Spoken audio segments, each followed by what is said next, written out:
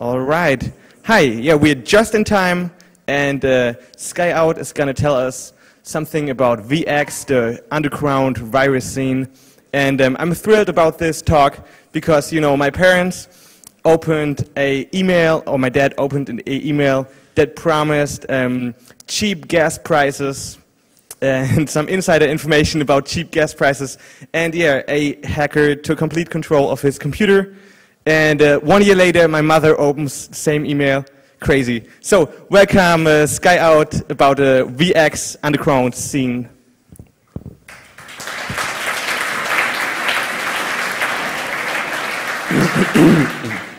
Okay, can you all hear me? Well, perfect.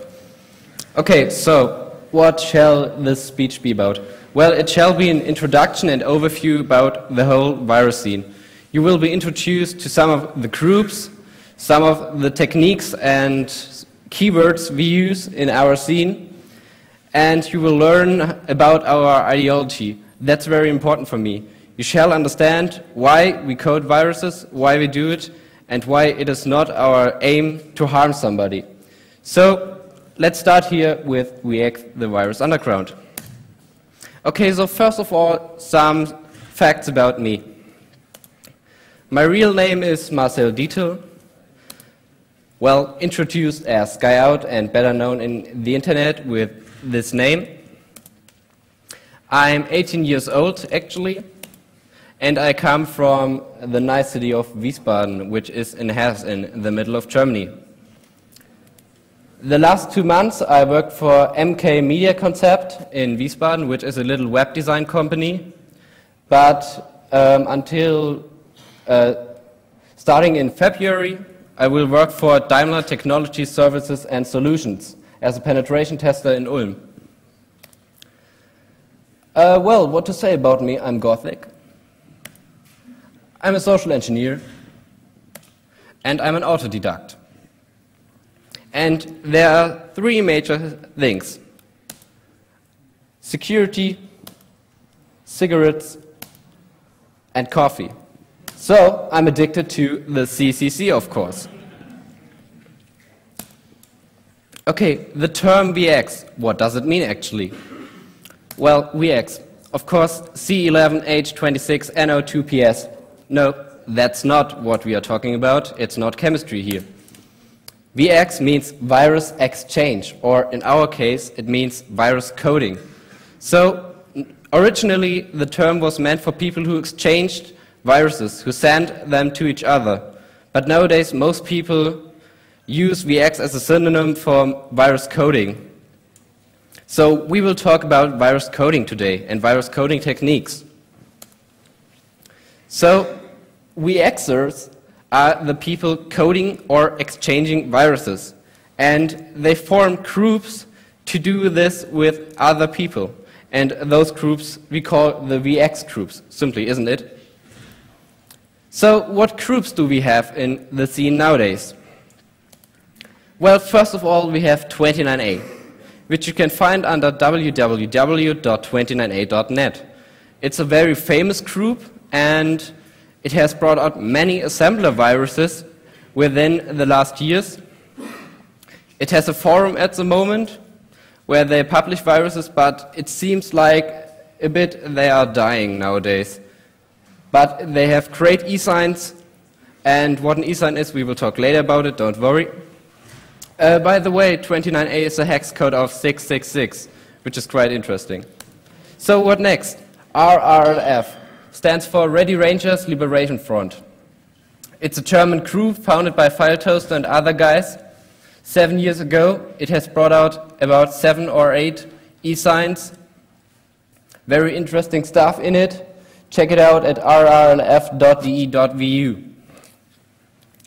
What groups else do we have? Doom Riders, written with Z, of course. doomriders.co.nr. Doom Riders is an American team originally founded in America by a guy called Synth Flash and others, and is now led by Wargame from southern Italy. What is interesting about Doom Riders especially? Well, in America, writing viruses is illegal. But still, they do it. They want to show that they fight for their ideology. They show the American law, even if you make us criminals, we won't give up our hobby.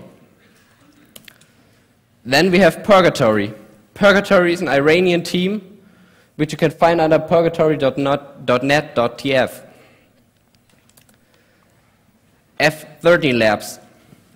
Similar to 29A Labs, F13 Labs is built out of international VXers and has quite interesting stuff on their homepage. So this is just to introduce you into some groups and so you get some internal information. EUF, my favorite one, because I founded it. EUF-project.net was founded by Radiation and me in 2000, let me think, 6, sorry. And we brought out our first e-sign in 2007. And it's one of the most active groups nowadays. It has a forum at vx.euf-project.net, which you should really check out if you are interested in virus coding, because there are many interesting things to learn. Last but not least, NE365, which is the whole VXers of China. Also in China it is not easy to code viruses, so they are really like underground. Okay, so the ideology behind it, what I told you about. We want to learn something about ideology. So what people do we have in the scene? First of all, of course, we have the criminals. They are coding viruses to harm somebody, to build up botnets, like we heard before in the Stormworm presentation, to make DDoS attacks or whatever. Well, but those people are not the VXers, or at least not the VXers what I call VXers. Crazy sentence. So we won't look at criminals. What else? Hobbyists. Hobbyists are quite interesting. They come and go. So a hobbyist is someone who likes coding for many years, normally, and he wants to explore something new, and so he codes a virus. And then he's happy and goes again. Those people don't help the scene a lot. What's more important are ideologists. What is an ideologist? An ideologist is somebody who really codes viruses because it's his ideology, he loves coding viruses and the mysterious thing in coding, and those people are very important for the scene because they keep it alive. And very interesting, I like to compare the VX underground with the hacker underground because we have white hats and black hats. So what is a white hat in a VX scene? A white hat is somebody who does code viruses, like a hacker codes, for example, hacker tools or whatever. But he does not do this to harm somebody. He does not spread binary versions of his virus. He just codes it, exchanges the source code to conduct knowledge exchange, but does never ever spread a virus. In comparison to this, we have the black hats, who really spread viruses and often are in prison now. Yes, it's true. Most of them are in prison, like Wave, for example. Okay, let's look at history, present, and future of the scene. Okay, how was it in history? Well, the first worms, or let's say, yes, the first worms came out on floppy disks. It was really simple. You had a floppy disk infected with the virus, you gave it to your friend inserted it into his PC, and boom, he got infected. That were simple worms. Then the Windows OS became more and more popular, and more worms targeted Windows. So the really interesting worms like Sasa, Netsky, or whatever are made for Windows. So that was the history. Simple viruses spread by floppy disk, and first worms for Windows and mainframes as well. Now, the present is quite interesting. What do we have at the moment? We have a quite criminal scene. We have botnets that get built up, many spyware and adware. And we have more viruses for Unix and Linux-based systems, of course.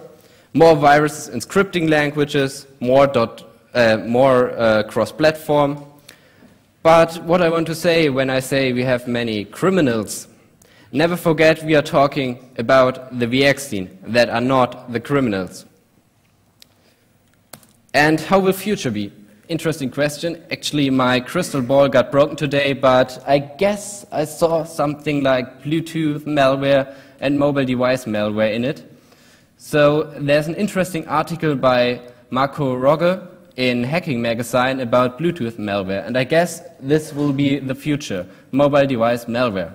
I could be wrong, but I guess. So let's talk a bit about cross-platform malware, because it's a common trend at the moment. Okay, first of all, how can we achieve cross-platform malware? Well, we have macro viruses, for example. What is a macro virus? First of all, let's ask what is a macro. Let's imagine we have an Office suite like OpenOffice or MS Office that runs on many systems. For example, OpenOffice runs on Unix, Linux, Mac OS X, and Windows. MS Office even runs on Mac. So a macro is like a little automated routine that gets executed when the document is opened and there's no other security like forbidding macros to run. So a macro virus that does nothing else than execute itself when the document gets opened. And the interesting thing about it is, for example, when you are on Linux, you can find out with a macro if you are on Linux. So you can write a dropper especially for Linux. If you are on Mac OS X, you can write a dropper for Mac OS X. Some of you may ask what's a dropper. A dropper is nothing else than a simple program that gets dropped into a file and gets executed. On Windows, for example, you could drop a batch script that kills or formatted the HDD. On Linux, you can write a Python script that gets dropped and spreads over XChat or whatever. And on Mac OS X, you could write a Ruby dropper, for example. And just to say it, it was done. There was an OpenOffice worm, especially done with macro viruses, called Bad Bunny. And if you want to find out something about it, just search for Bad Bunny OpenOffice worm in Google. You will find some interesting stuff. Okay, .NET and Mono. I won't say that much about .NET and Mono, but it's a common trend to use .NET at the moment. Many people like to code in C#, code in Mono, and it will run on .NET and Mono, and therefore it runs on mostly every system.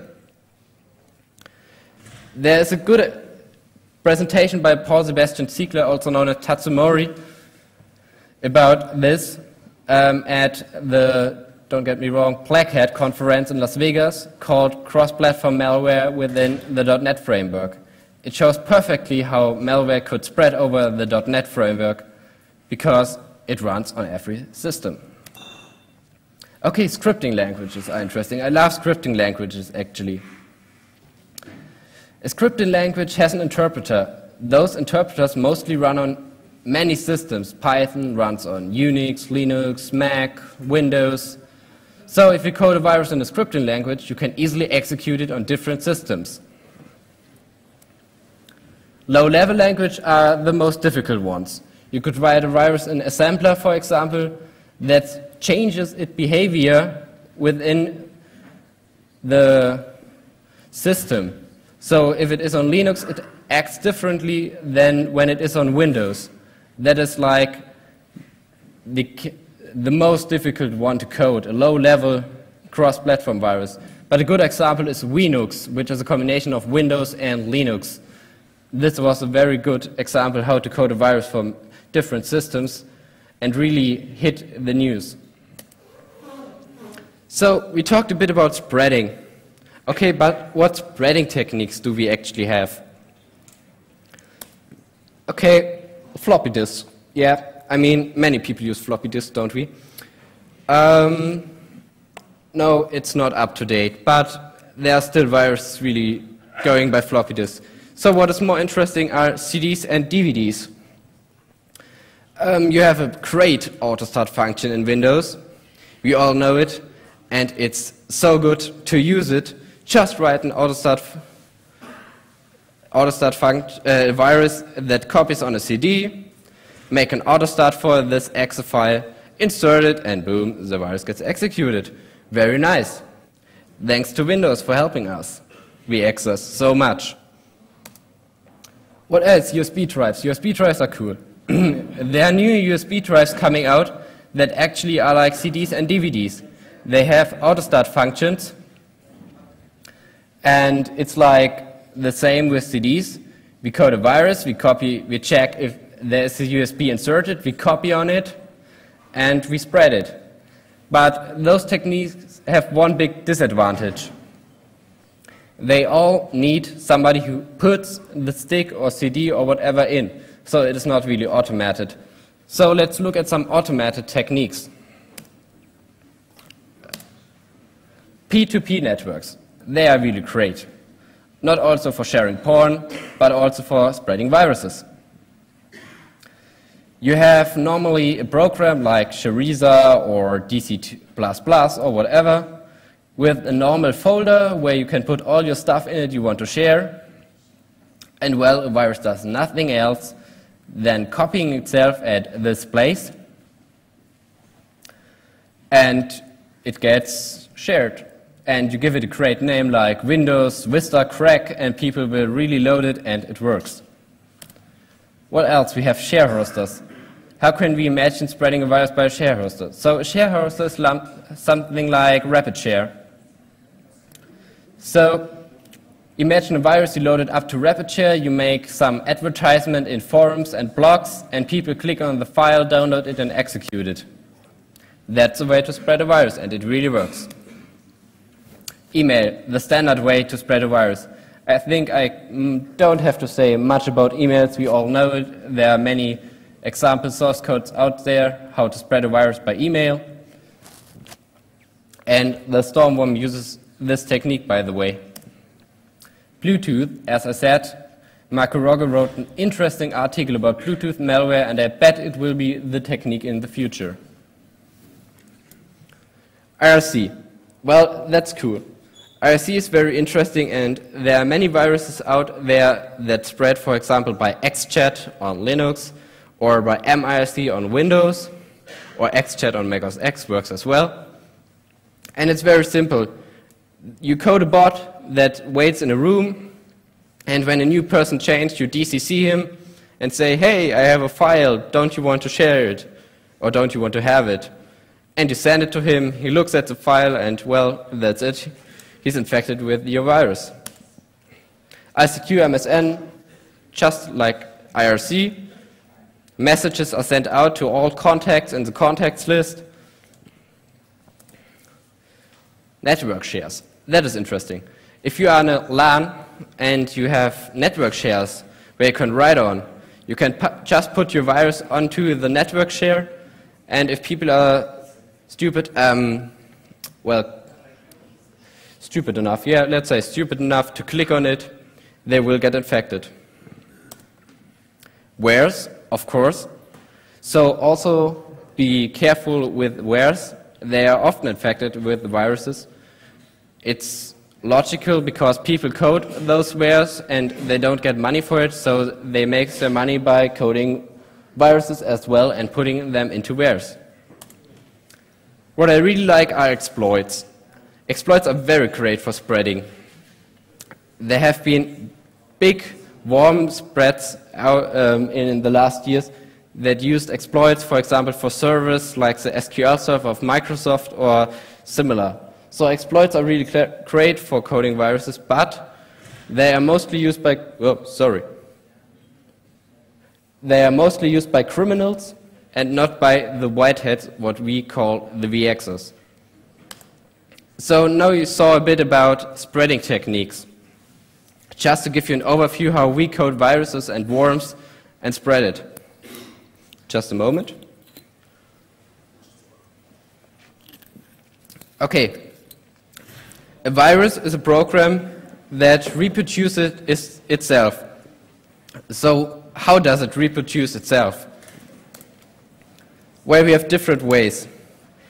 We have an Appender virus. What is an Appender virus?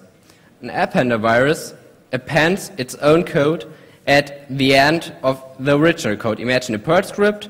You have a Perl script, and the virus puts its code at the end of a Perl script. At the beginning, it does a jump to the virus code, and then the original code gets executed again. Similar to this, we have a prepender.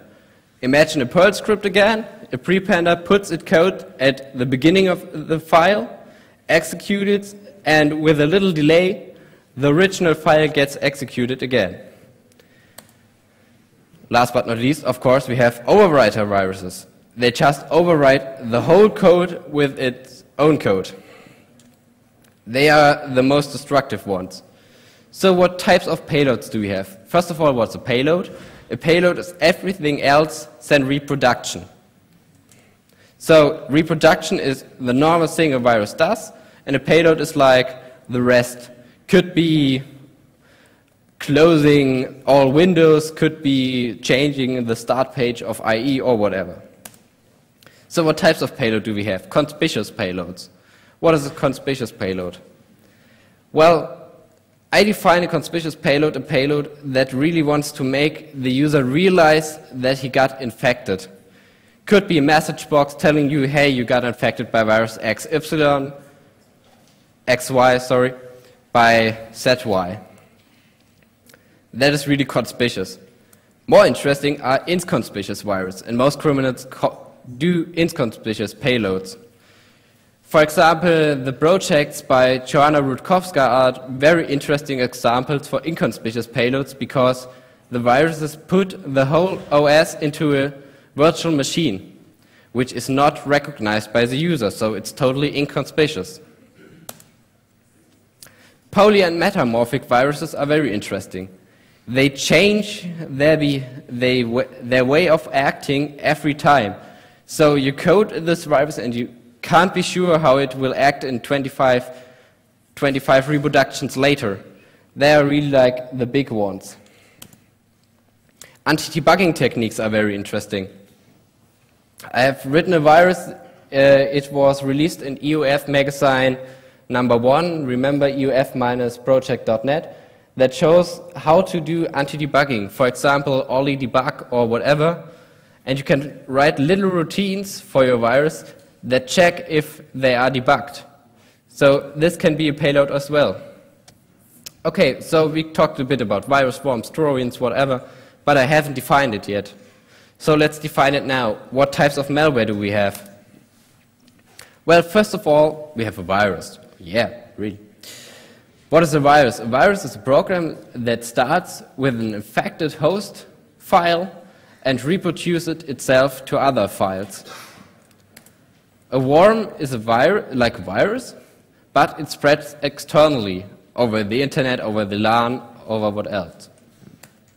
A Trojan horse is a program that simulates a normal program, could be simulating a game or whatever, but silently it executes evil code. And we have a hoax. This is just a joke virus. Okay, ways of communication. So now we talked a lot about viruses. Now we come back to the VXers themselves. So how do they communicate with each other? Well, first of all, over file servers. There are great file servers out there, and if you bought this little book or read my article on hacking, you can find a link to a file server. I don't remember the URL right now. Well, a good file hoster is vx.netlux.org. It has many viruses, source codes, and binary viruses as well. And this is the way VXer communicates, how they conduct knowledge exchange. Websites, of course, every good VXer has an own website where it shows his stuff, his source code. Emails are mostly used if a VXer plans a new project and they want to make it silently, they don't want the public to realize it. So they are writing emails to each other. Same with ICQ, MSN, Yahoo. So something interesting now, IRC. IRC is the medium for VXers to communicate. And because of this, I wrote down some good channels for you, which you can find in irc.undernet.org. First of all, EUF-project channel, VXers channel, Virus, VX-lab, and Vir. There you will find mostly every VXer in the world. But just a tip, don't go there and spam. You will be kicked. People are really, well, VXers are careful with strangers. So it would be better if you code a little virus, show it to them, and then they will trust you more. VXers are not using Silk. Even I would suggest them to use Silk because it's more secure. They love IRC and they will ever use it, I guess. E-signs. E-signs are the most important platform for VXers to communicate with each other. What is an e-sign? E-sign stands for electronical megasign. Imagine an e-sign like a little folder which has different subfolders full of sources and tutorials and articles, and mostly you have an index.html file that links to every special source and article that is in the e-sign. So it's like a really little PDF, could it be, or whatever.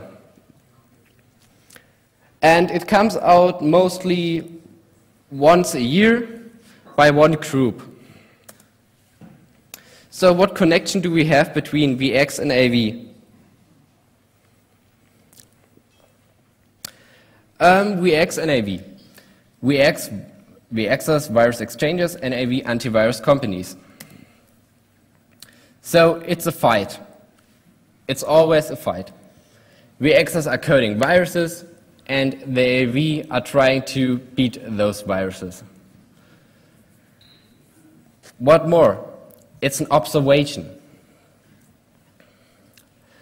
It's like VXers are observing the AV company, looking what they're doing, and the AV company are blogging about the VX scene. For example, F-Secure has a very interesting blog where they really write a lot about the VX scene. But the most interesting thing, infiltration. There were really AVers who tried to infiltrate the whole VX scene, and they had some success. For example, Peter Ferry is known for such nice things, or other people from Kaspersky. Very nice company, really likes us.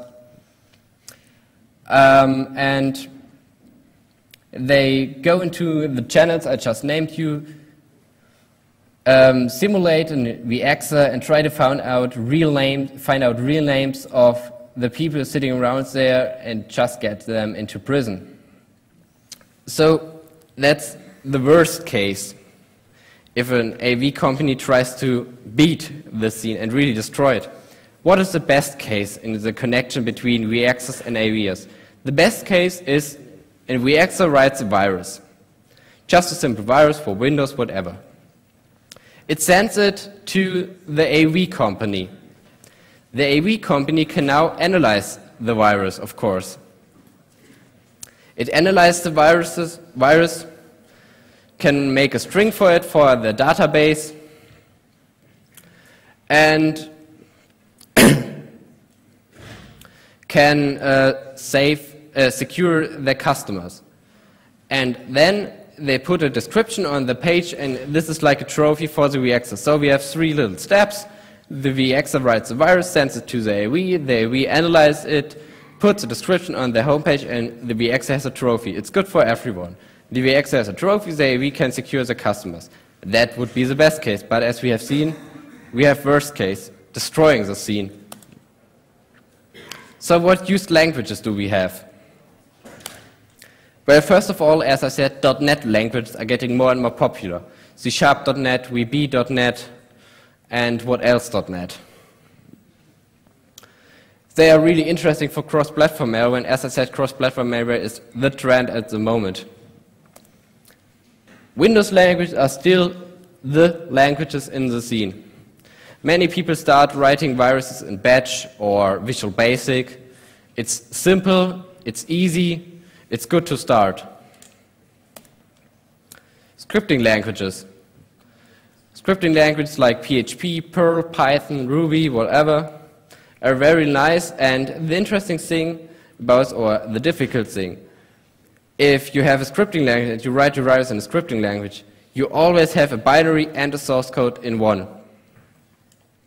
So it's hard to only show the source code is the binary as well. And of course we have the HLLs, like C, very good example for an HLL, high-level language. I love C a lot. Many people code in C and C++ nowadays, but the best or the most respective thing you can do is coding your virus in a sampler. And that's what 29A, the group I talked about, talked a bit earlier, coded their viruses in a sampler. It's the most difficult language nowadays, and yeah. Well, go on. So, which problems in the scene do we have nowadays? Well, we have one big, one of many problems, but one problem is the size. There are really not many VXers out there. You can say we have about 50, maybe a bit more, maybe a bit less, active VXers. So we really need new VXers. So please all write viruses if you are finished here. We need new people. So that's a problem, because if somebody leaves, it's really difficult. And that's the next problem. We have a continuous change. I talked about the hobbyists. They come and go. They code a virus once a time and go again.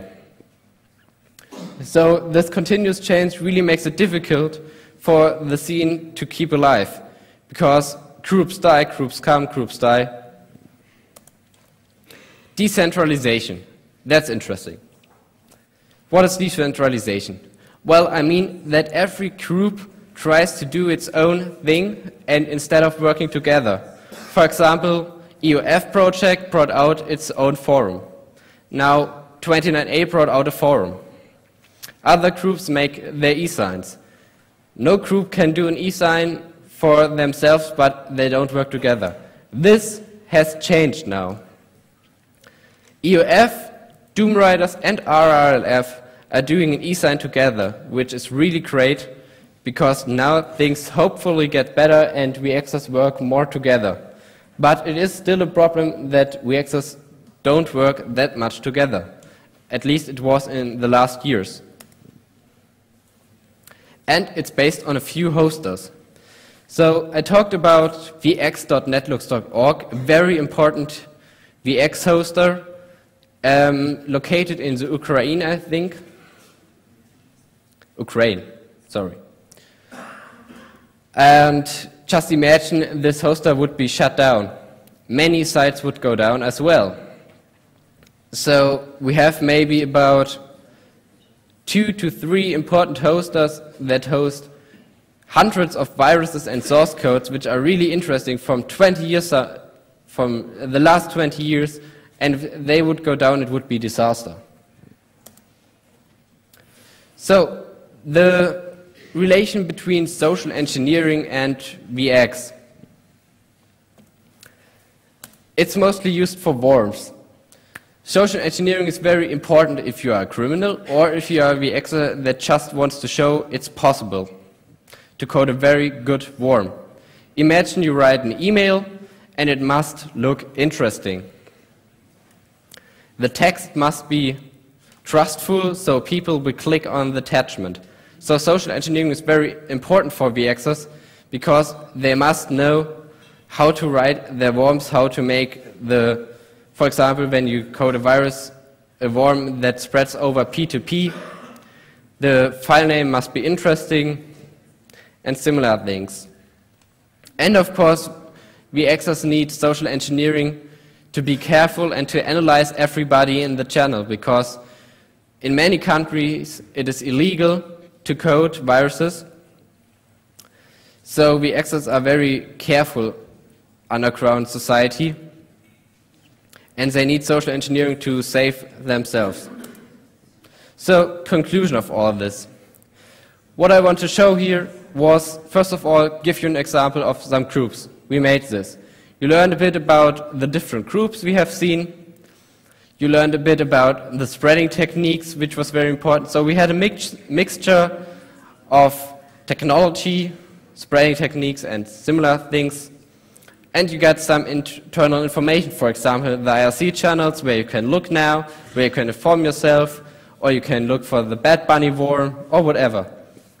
But what I really want to show here, what shall be clear. For VXers, coding viruses is a way of expressing themselves, and it's a way of creating art. VXers are not coding viruses to harm anyone or any system. At least most VXers. And most VXers are whiteheads. It's like 95%. So, never forget the ideology of most people in this scene, in this little scene, and it's not the criminals, which are most people nowadays, are peaceful. So the next time when you hear about a good virus that is spreading, don't think everybody is the same. There are people who code viruses as a way of hacking, as a way of writing code in a special way. Thanks.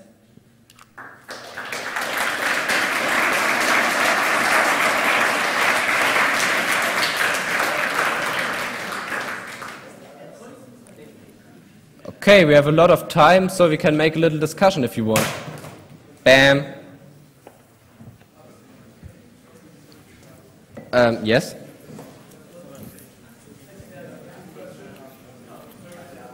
Just a moment.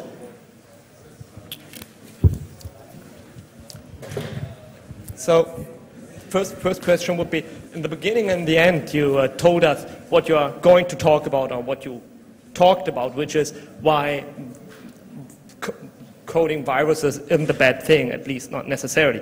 But the whole talk wasn't about this. So I still don't know. I mean, if you code, if you're a hacker or something, and in this particular view, writing viruses, I understand that writing proper, writing good, writing elegant code shows some kind of skill, which is control of the language on a hopefully high level. But first thing I don't get is, what is the equivalent for social engineering? I mean, what skill do you show? Do you show the skill to manipulate people, to trick people, to kind of misuse the web of trust formed in our day-by-day interactions with persons? I mean, what is the skill you prove when you do social engineering for, like, spreading viruses? So this would be the first question. Well, you mean, what is the skill in doing social engineering? Yeah. Well, isn't social engineering a skill? I mean, social engineering you can use exactly for coding viruses. Your virus gets better when you are better in social engineering. Oh, I'm not asking what the use of social engineering. I mean, what is the benefit, what personal capability you prove when you do social engineering besides tricking people? Because, I mean, tricking people, you... Yeah, I think, well, you prove that you understand how people think and act. I mean, when you are a social engineer, I feel like maybe I should say what I define as social engineering. Social engineering is understanding how people think and act, and making yourself react in those things. Well, it's hard to understand. Got this one. Second one would be like your best case scenario for the interaction of writing viruses and the antivirus companies. The best case scenario was you write a virus, send it to the company, and the company spreads the patches and signatures and to its customers. Isn't this basically like protection money earning? I mean, basically it means that everyone who can afford protection gets it, and the people writing viruses profit from it, and the company profits from it, but all the people not paying money for it don't, well, suffer the consequences, which you put into terms of stupidity. I mean, of course, a lot of people are like stupid behavior with their computers, but those people paying money maybe are too, but they don't suffer the consequences. I mean, when this is a best case scenario, I don't know how much is into the social engineering thing, and yeah, and the ethical aspects. Don't you think it's best case scenario or what? Pardon? Don't you think it's best case scenario? Depends if you afford the updates.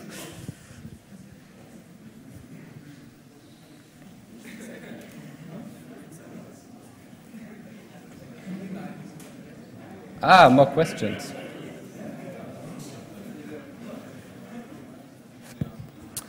Hello. At the beginning of your speak, you told me that you VXers don't want to spread the virus. Yes. And you don't even make binaries of it. Yes. So my question is, why do you have troubles, when it is true what is said, with antivirus companies? Why do you have troubles when you don't Why spread we have troubles if we don't spread it? Yes.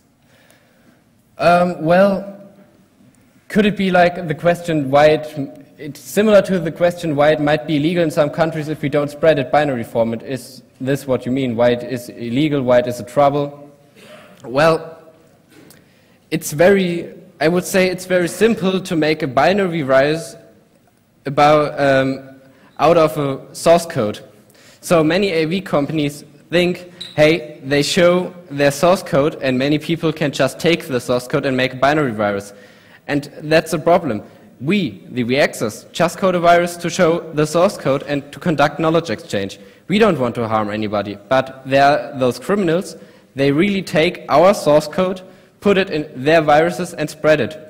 It often happened in the past that you saw a great idea by a VXer, how to spread a virus. He never wanted to spread it. But then a criminal took this idea, coded it into his own virus and spread it. So what the AVers don't like about us is that we show new ways to spread viruses. And so we make their life harder. We show techniques how to hide your virus in front of the AV program. They really don't like this. They don't want to have people who show how to hide a virus. They don't want to have people who show new techniques. Of course, for us it means making security better. It's like with hacking. When you show a new vulnerability, you normally as a white hat want to make the system more secure. It's like a VXer. He shows a new way to spread a virus and wants to make the AVs react. But they don't like this. They don't want new problems all the time. Is this what you mean? Yeah, okay. Okay. This sounds like some hypocritical organized crime, because you help them by giving away your source code. They make money with viruses, because if they weren't there, they wouldn't have any job. But still, they attack some of you. Well, don't you think this is first of all unfair? And well, it's a bit similar to the question if we should release vulnerabilities, isn't it? I mean, if we now make a relation to hacking, we have this quite similar. In VX world, we have people who write a new virus and show the source code, and others can take it to really spread it. In hacking, you have found a vulnerability in whatever, Apache web server, and now it is a question if you really release this vulnerability, and then people could take it, of course, to attack an Apache web server. Or if you don't release this vulnerability. Now it is the question, you for yourself must be sure if you want to make it like full disclosure or not. And most VXers are for full disclosure. They are pro full disclosure, so they think by showing those viruses we make better security. And of course it's fun. Really, sometimes it's simple, just fun. They want to piss a bit at the AV and make their life harder, because the AV companies have done a lot to break us down, and so sometimes we are just angry and code viruses to make their life harder. But I don't think that guys are upset to you. I think without people like you, they wouldn't exist. That's an interesting thing. Well, So they depend on you. That's what I think. yeah, that's interesting. Many people think so. It's very complicated. Take the word antivirus. Yeah, and we make the viruses, of course, without us. Yeah. Well, without us, there would still be the criminals, of course. But the criminals might not find such techniques. Well, it depends. I think also criminals could find new techniques, new things to make viruses better. But I think it could work without us. But it's more interesting with us. We make their life harder. They have something to do. We make work. Of course, great. Another thing, you mentioned hoaxes. Yes? Okay, you say you do viruses and you don't want to harm anybody, but to prove that the hoaxes work, you need to send them out on the internet. It does not really harm people, maybe, but it does piss off a lot of them. Yes. What do you have to say against this? What you have to start? To say it does not really harm people, but pissing people off does harm them, I guess. Well, hoaxes is very interesting. Actually, what I said, you could send them out. It does not harm the system really. So it would be okay. If there's no data manipulation, I think it would also be legal. It could be legal in some way. But we normally don't spread binary formats, and well, to be honest, most VXers just don't code hoaxes. Hoaxes are more coded by some pupil or student who just want to scare his neighbor a bit. So I haven't seen a hoax in the virus scene for, well, I have never seen a hoax in the virus scene actually in the last years from the important groups. Of course, there were hoaxes, but the important groups and their electronic signs hadn't any hoax. So how do you prove your social engineering skills if you don't distribute to the hoaxes? Ah, okay, I see.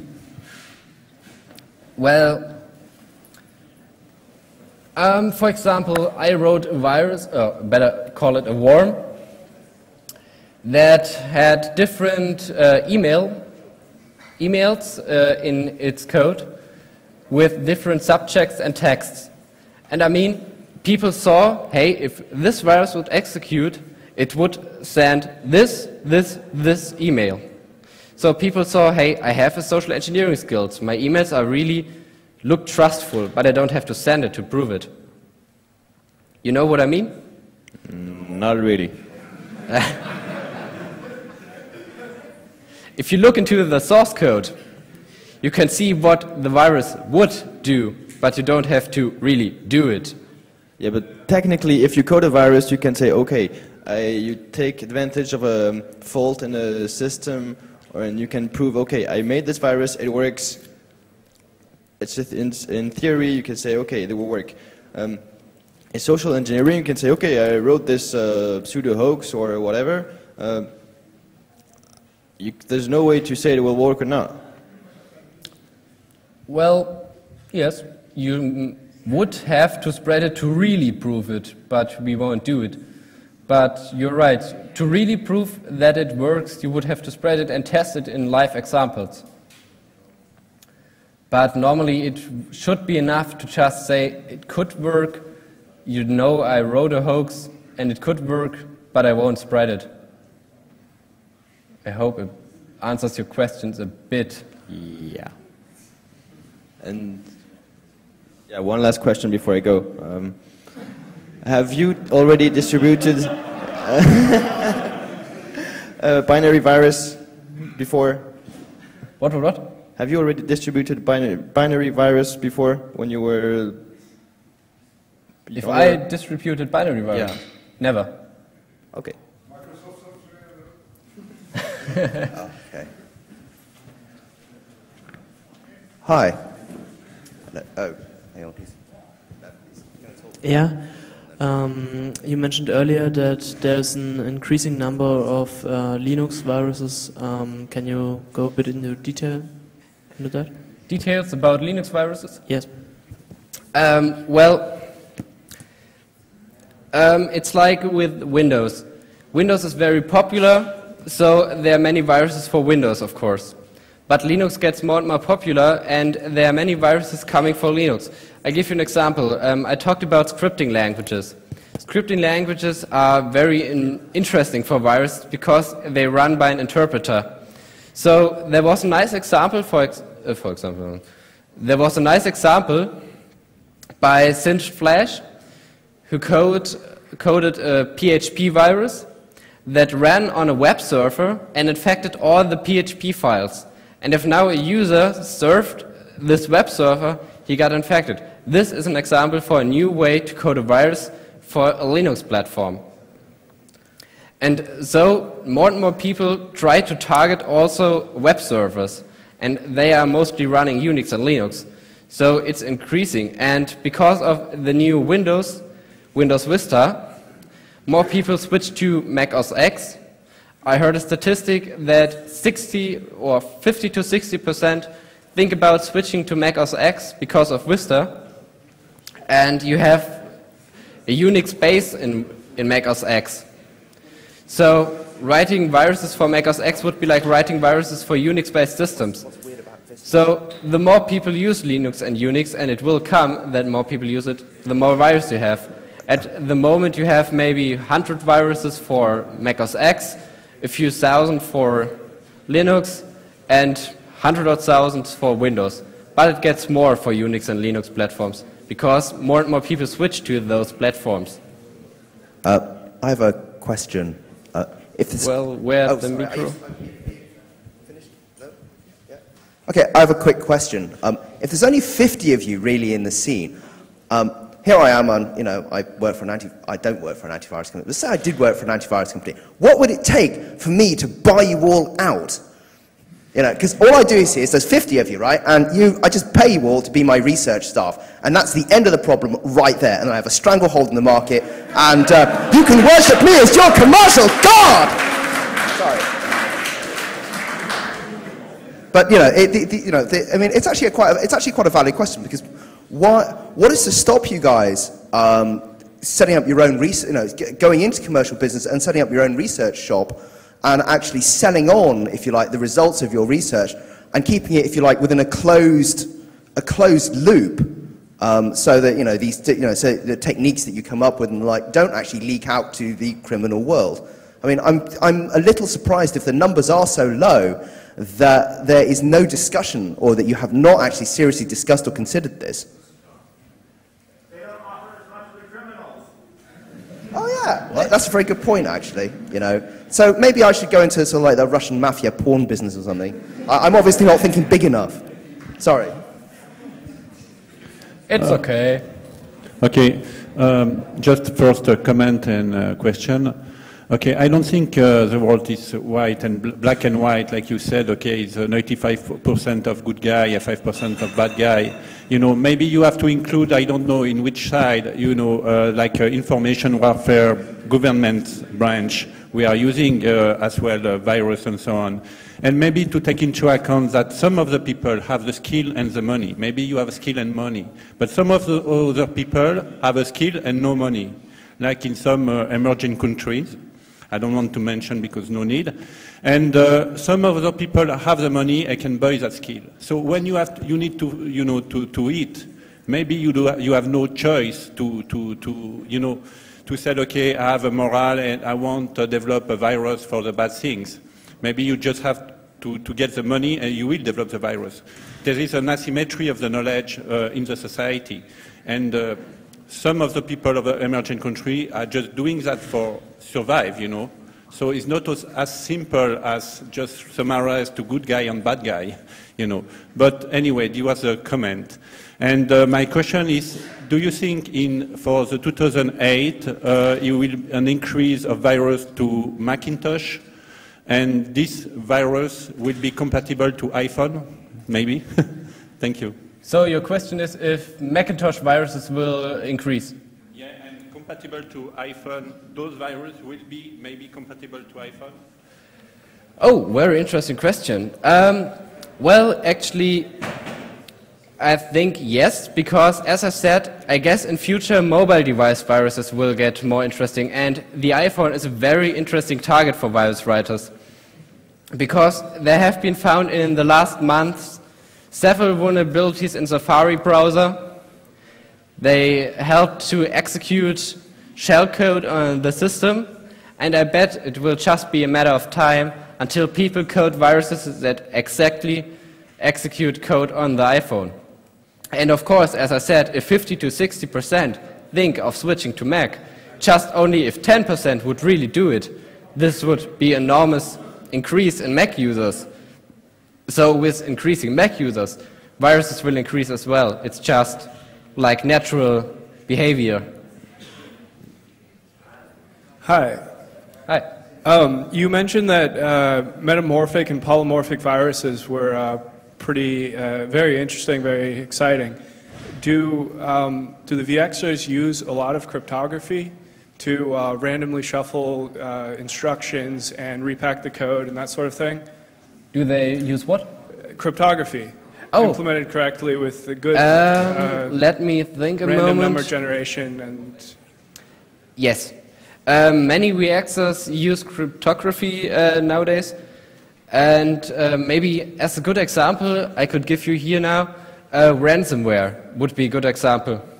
There was a great code by a wargame from Italy. I mentioned him before. He is the leader of the Doom Riders team from America.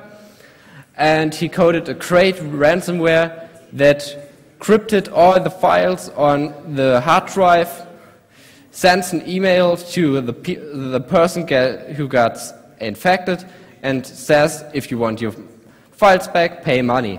He never executed it. He just showed it would be possible. And there are many viruses nowadays in scripting language as well as normal language that use simple cryptography, just like XORing or very advanced things. So yes, VXers use it.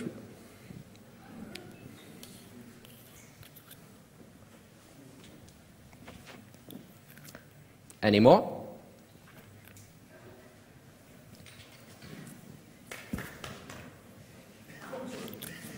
There are still questions. You use some exploits and other leaks of OSs.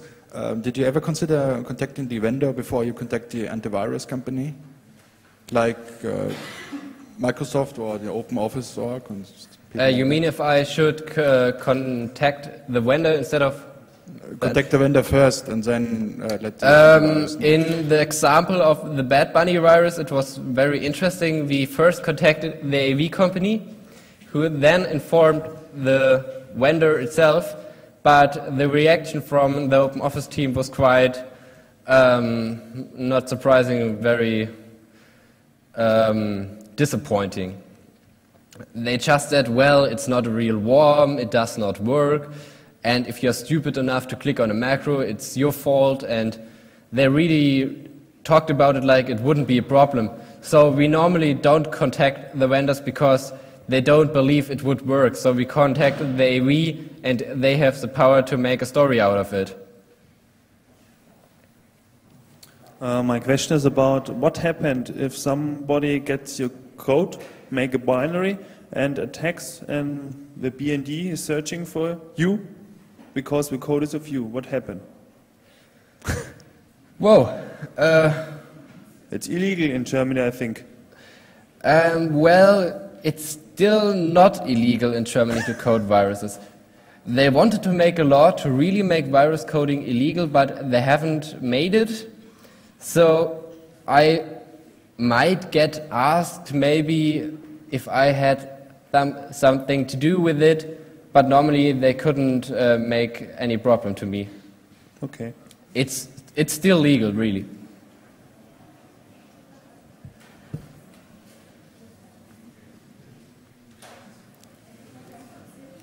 Any more? Comments, questions?